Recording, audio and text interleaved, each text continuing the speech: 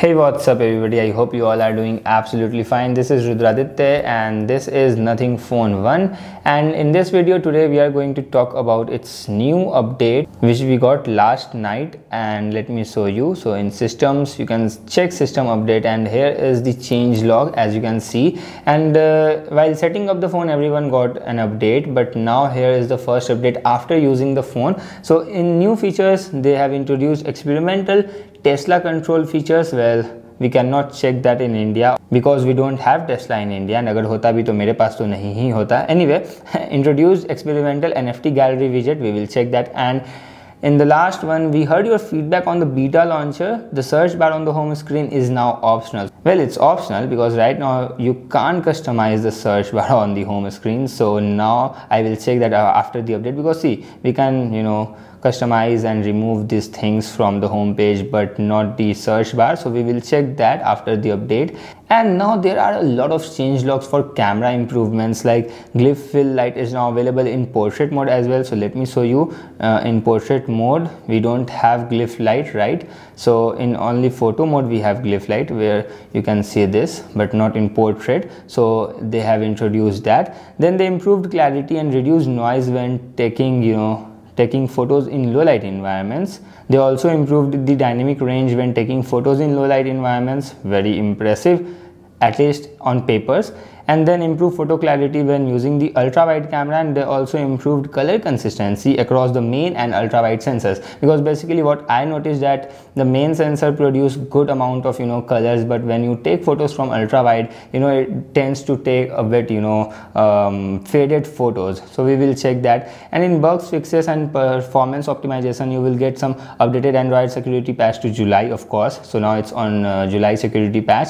And then they fixed the lock screen bug that would sometimes hide the fingerprint icon, and exactly, that's very true. Well, I also faced this bug a lot of times. Whenever I try to unlock my phone from the lock screen, I noticed that the fingerprint icon is disappeared, and then I have to use my PIN to unlock the phone. So I hope that they actually fix this update for real, but let's wait and watch. Okay, so right now it's working absolutely fine, but yeah, this bug is available in this phone. And they also improved the reliability of the glyph interface plus battery life optimization when device is on standby. I mean, they improved the battery life. We will check that in the review. And then they improved face unlock performance and also general bug fixes. The update size is 117 MB as you can see. Now let me download this straight away, and then I can tell you that what changes we have, especially in the camera improvements. Alright, so my update is installing at the moment, and I want to show you one more thing in video recording mode in camera application. If you want to turn on recording light indicator, then you have to do it from here,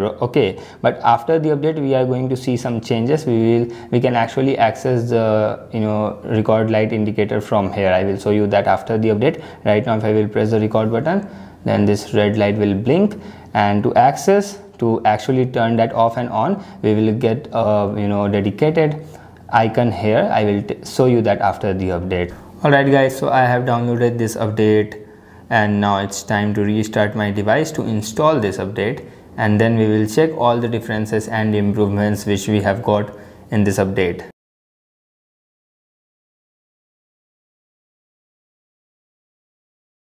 Alright, so let's straight away check camera and a bit different interface. So in portrait now we have glyph light as you can see, and as I said that we have now this recording light indicator is on. You can see system update successful. Okay, so now we have this recording light indicator is off, and if I will turn on this, then it's on, right?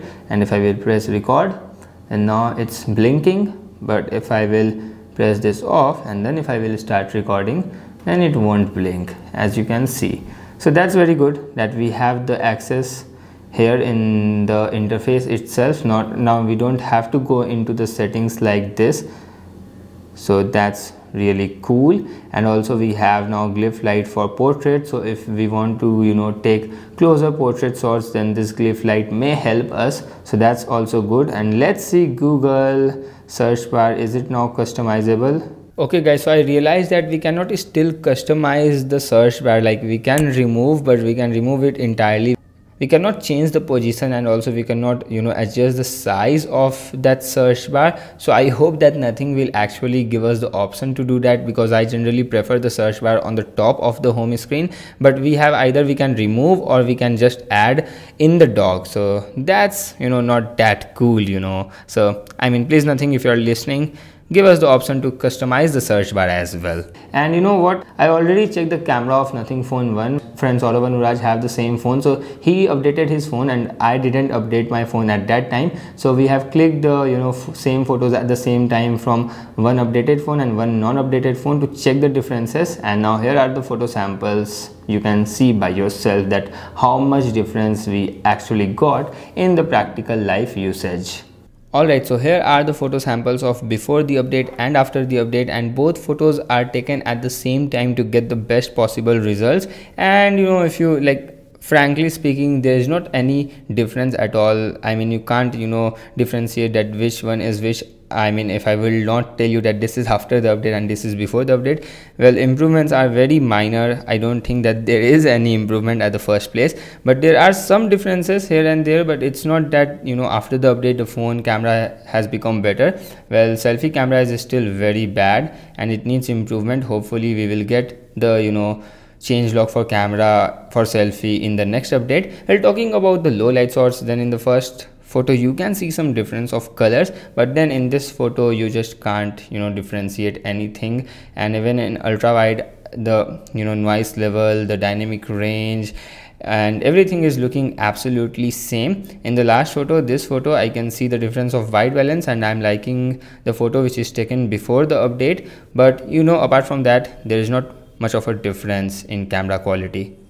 So guys, that's it from today's video. Now talking about, you know, battery life and about other bugs, if I will encounter anything, you know, in the upcoming days, then I will make sure to include all those things in my review video of this update. And if you're not in a hurry, then I guess you should wait and you should not download this update straight away. First wait for my review and then you can make your decision. But so far it's looking very stable and everything is working fine.